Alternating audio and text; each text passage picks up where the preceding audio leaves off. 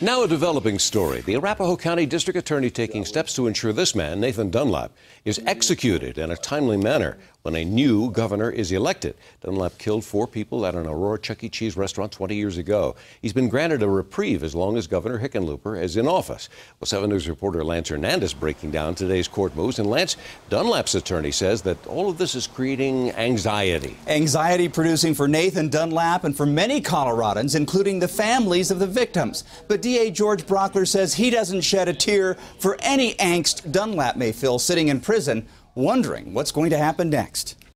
Right now, we're all in a holding pattern and could be for quite some time. It's a holding pattern that sits well with the defense, but angers Arapahoe County DA George Brockler. He says Governor John Hickenlooper should have allowed Nathan Dunlap's execution to move forward or granted clemency.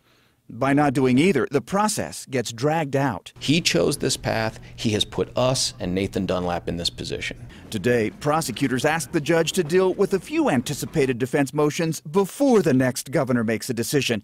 The defense says that doesn't make sense. The government wants to proceed with some yet-to-be filed motions dealing with hypothetical issues that are not yet ripe and, frankly, can't be decided at this stage in any event. The defense is hired not to get to a just outcome, but to keep their client alive as long as possible. The DA says by not litigating these issues now, the defense hopes that if a future governor lifts the reprieve, they can further delay the process by filing motions then.